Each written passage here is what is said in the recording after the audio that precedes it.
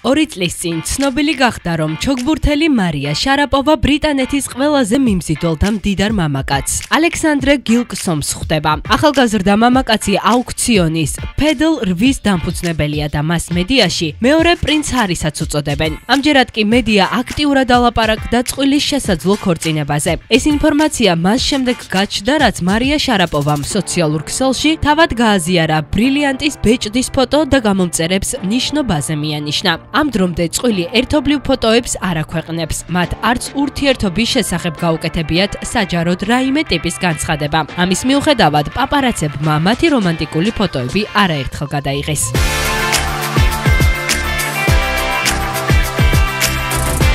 ჰოლივუდში ოსკარის პრელანჩზე თითქმის ყველა ნომინანტს უმასპინძლეს. მათ შორის იყო კვენტინ ტარანტინო, რომლის ფილმი ერთხელ ჰოლივუდში წლის მთავარი ნომინაციების პრეტენდენტია. ასევე ნომინანტთა წოვლების წითელ ხალიჩაზე გამოჩნდა 56 წლის ბრედ პიტი, რომელმაც ამჯერად არჩევანი ყავისფერ პიჯაკსა და შარვალზე გააკეთა. ის წელს მამაკაცის მეორე ხარისხოვანი როლისთვის სავარაუდოდ ოსკარს აიღებს. ტრადიციისამებრ შავებში იყო გამოწყობილი 45 წლის ლეონარდო დიკაბრიო, რომელიც ასევე ნომინანტთა შორისაა, თუმცა წელს მთავარი როლისთვის ოსკარის მიღების პრეტენდენტი ხოაკინ ფენიქსია.